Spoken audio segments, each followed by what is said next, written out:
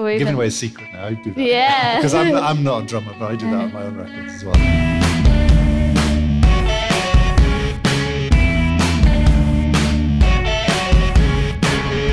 We've got quite a good drum recording technique, which is basically like me playing in all of the drums separately. So I'll do like the hi-hat and then David will be like, do that again or do the snare or...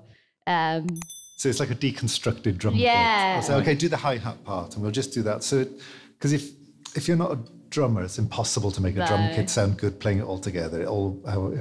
So we got like, what have we got here? I always like know how I want a drum part to sound, but can't execute it. Yeah. So that's like that's the tom on its own, and then we got.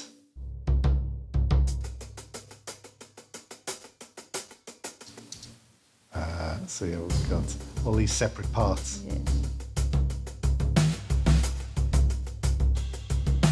And then, so like literally all the drums are separate. So you've played those all separately, but it looks as now as you put it together, basically, and it sounds like a weird drum pattern. The MIDI part was all written first, so it was like, this is how I want it to sound, but then you wouldn't necessarily know that it wasn't all, well, and the MIDI part, the MIDI part can sound really stiff, but it still has like a looseness to it. Definitely.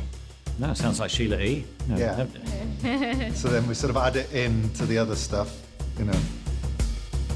with the shaker that isn't as sort of tightly sorted. I can always like quantize bits of this. So where the snare can be like absolutely bang on, but it's still a different hit every time. So it sort of brings some sort of element, and then you leave some things like the hi-hats a bit looser. So it feels like it's giving away a secret now. I do that. Yeah. Because I'm not a drummer, but I do that on my own records as well. So having things quantized, but not to 100%, so to like 80% or something.